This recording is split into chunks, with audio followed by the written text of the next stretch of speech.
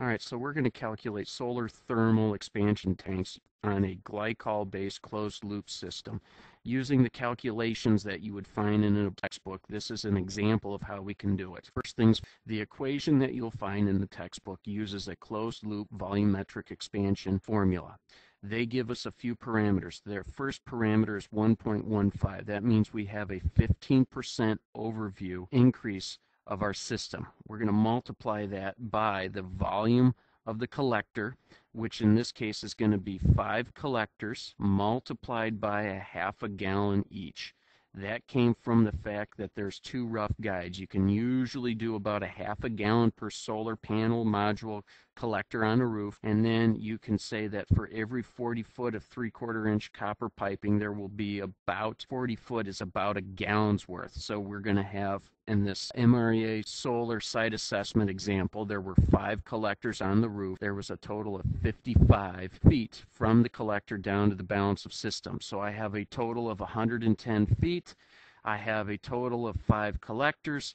That means I have 2.5 gallons of fluid, and I can show you, once I get all the numbers done, I can show you that the actual value of collector thermal storage is actually 0.43 of a gallon for each module. So I rounded up, but we're safe with going a little bit larger. I have 2.5 gallons, and then I have 110 feet.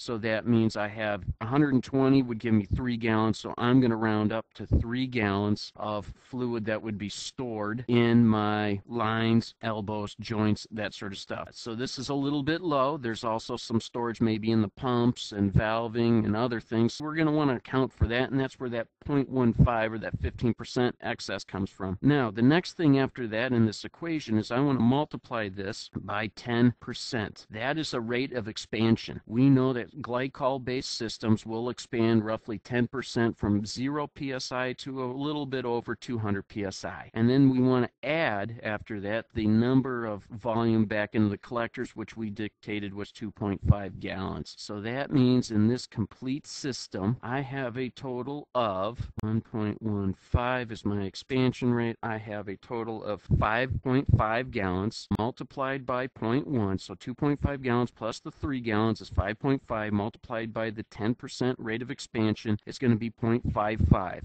I'm going to add that now to the amount of fluid that's stored in those collectors, and I have a total of 3.05 gallons. I multiply that 3.05 gallons by my 1.5 multiplier. So I take that answer, multiply it by 1.15, and that means I have a total expansion of fluid of 3.5 gallons. Here's our first step. The first step says what kind of expansion volume is this system going to see, and it's going to see 3.5 gallons. I'm going to take that answer from the first part of 3.5 gallons. I'm going to now put it into my second sizing equation, and that is how to calculate the size of the expansion tank itself. What is the volume of that expansion tank needs to be for this closed loop glycol-based solar thermal system. So now I'm going to multiply that by this equation right here. I'm going to take that 3.5 gallons. I'm going to take the pressure relief valve, and that pressure relief valve, in this case, let's say it is at 50 psi. So I'm going to take 50 psi. Now I'm going to do a number here, and then I'm going to erase it. I'm going to take 50 psi, and I'm going to subtract 5 psi from it. I understand that we're going to need to know what the pressure relief valve is, but the type of pressure relief valves that we are using start to crack. That means they open up and start relieving pressure 5 psi below that threshold. So we are going to take 50 minus the 5 psi where it starts to open, and I'm going to make that 45 psi. I'm going to label that gauge. And then I'm going to go back and I'm going to add now the equation of plus 14.7 psia. What that means is we have atmospheric pressure at sea level at 68 degrees Fahrenheit at 30% relative humidity. We have an atmospheric pressure of 14.7 psi. A gauge pressure that you would read your tires on, a bicycle wheel, that sort of stuff has been referenced to 0 psi. What that means is that 45 psi-G is actually going to be 45 plus the 14.7 for a total of 45 plus 15. That's closer to 60. So we're just a shade under 60 psi. Now that 14.7 is just a little bit more pressure that those molecules are actually moving. We've reference it to 0 for us to make our numbers and lives easier. So when we put 35 pounds of air under our tire, for example, we've set that 0 reference to be 14.7. We need to calculate that. We need to know what that is. So we do that with this. Then we're going to take that number and we're going to divide it now by the pressure relief setting, which is again 45 psi. So it's 45 psi. And this time, I'm going to subtract what the start pressure is. I want this system to be maintained at 30 psi. I'm really going to build a 30 psi system with 5 solar thermal collectors on the roof with a total gallon volume of somewhere near 5.5 gallons. So that really means I have a system of, I'm going to even go higher. I'm going to go with 6 gallons. I'm going to have a total of 6 gallons in this closed loop tank. I know it's 5.5 because I've got 3 gallons from my piping and I've got 2.5 gallons in my collectors. But the point is I'm going to even oversize that just to give me a nice note to know that I've got 6 gallons there. I have an expansion rate of 3.5 gallons.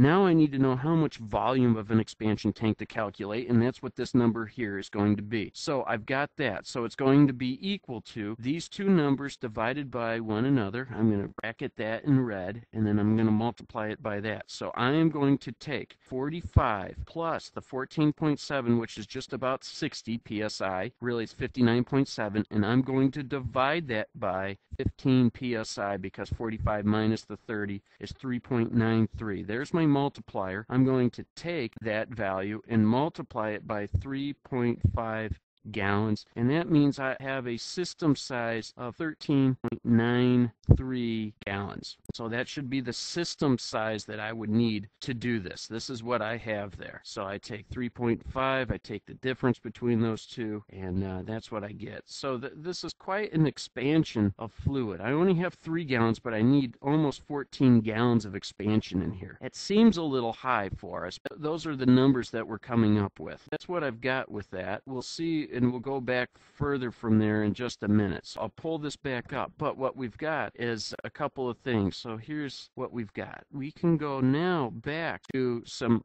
websites here to see what we've got. I go to the Stiebel L-Trans 25 data sheet. Now, you have to be careful. I went and just did a Google search of the Stiebel L-Trans Sol 25 Plus, and I came up with the technical requirements, and they did not have the thermal value in it. I actually had to pull up the installation instructions. You go down to this section that was technical data, page 5. I scroll down to page 5, and I will find that this system right here, solar thermal value, solar thermal medium fluid content, including the manifold, is 0.43 of a gallon. We roughed it to 0.5. We're good. So we know there's about a half a gallon there. Stiebel L-Tran uses the Amtrol expansion tanks. So let's pull up their data sheet on their expansion tanks, and here's their expansion tank values. So you can see that the expansion tank looks like this. Inside of it is a rubber bladder that expands to keep this fluid, and we need to have a system that can handle those 6 gallons within the system. And according to that reference sheet,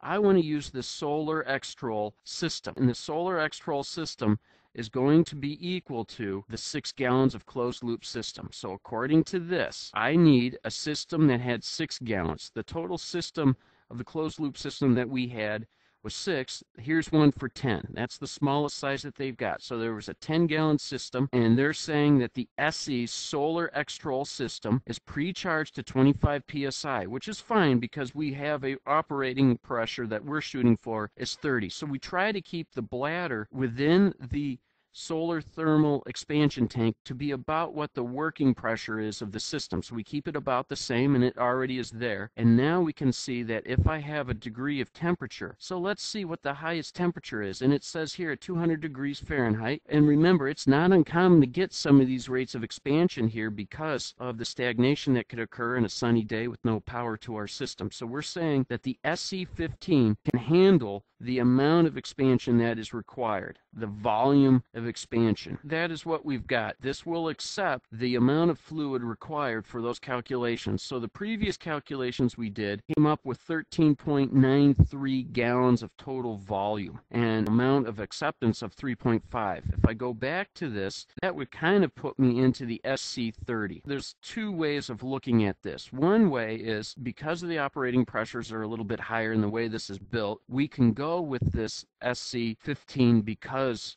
it is designed for this work and we can get by with the smaller gallon size. So this is based upon the gallon size, not based upon the volume size. The specifications, the net volume of acceptance is only 0.9 of a gallon. It only can allow 2 gallons of expansion. What their calculations did before this part 2 is that it allowed us to add those added inputs to the system to get the fluid to flow through it. So that's what we have when we look at the expansion tank. So we really want this SC15 for our system.